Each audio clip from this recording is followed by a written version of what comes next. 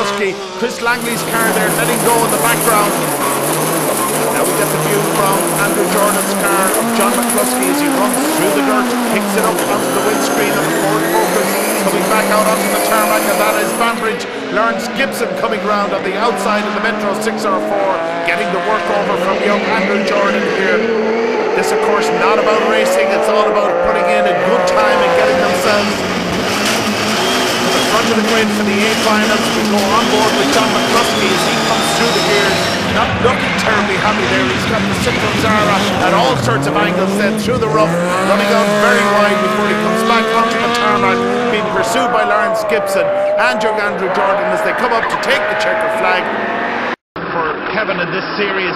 Oh, and there could be more trouble here. Pat Duran there seems to be struggling with that gearbox. He's looking over his shoulder, and as he does, John McCluskey just edges by.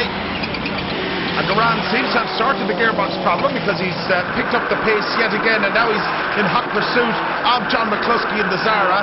So that whatever problem he's having with that gearbox appears to be intermittent. But certainly John McCluskey ready, willing and able to pounce when the opportunity presented itself. And now Pat Duran in hot pursuit of McCluskey, who really is flying, getting that car very, very sideways there through the rough. Coming back out onto the tarmac then. And the run up to Honda Curve, Pat Duran able to keep in touch but not able to close that gap.